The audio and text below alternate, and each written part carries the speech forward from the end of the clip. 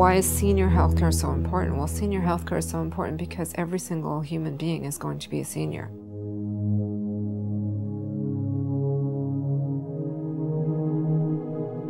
We feel like we're dispensable.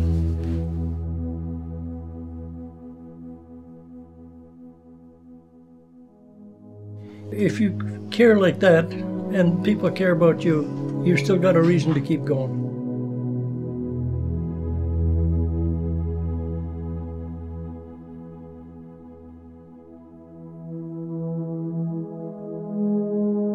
A litany of complaints about care at Beacon Hill Villa, serious concerns about Nanaimo Seniors Village, a battle to keep Cowichan Lodge from closing. All high-profile problems highlighting what some say is a breakdown in the standard of seniors' care. We received a significant response and we received a number of complaints that came to us. Among those complaints, neglect in care facilities, controversial placement decisions, and the closure of facilities. Save our seniors! Save our seniors! Who deserves better? Seniors! They've cut these programs. They have no idea what the effect will have on these people. We're talking about programs that cost a pittance compared to what they deliver.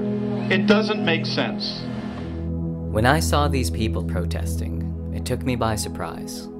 I guess I always assumed that when people get older, they're taken care of by the healthcare system. To be honest though, it never really occurred to me to think that much about the elderly. I'm young, a long way off from having to worry about these things. But my parents are now officially senior citizens, and I'm starting to think about what the rest of their lives would be like. Canada's healthcare system includes three main areas: primary care, which mainly involves doctors in their offices, acute or hospital care, and home and community care. These services are geared to helping seniors and people with chronic health problems to live well in their own homes or in settings like long-term care homes for seniors. Historically in Canada, most of our focus and funding have gone into primary and acute care. Home and community care has not been part of the Medicare umbrella and have tended to be underfunded and often neglected by governments.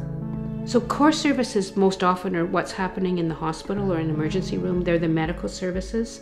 It ignores or makes invisible all the other things about outreach, exercise, helping people connect with each other, giving people a voice. All those things that we know make a difference in terms of health outcomes.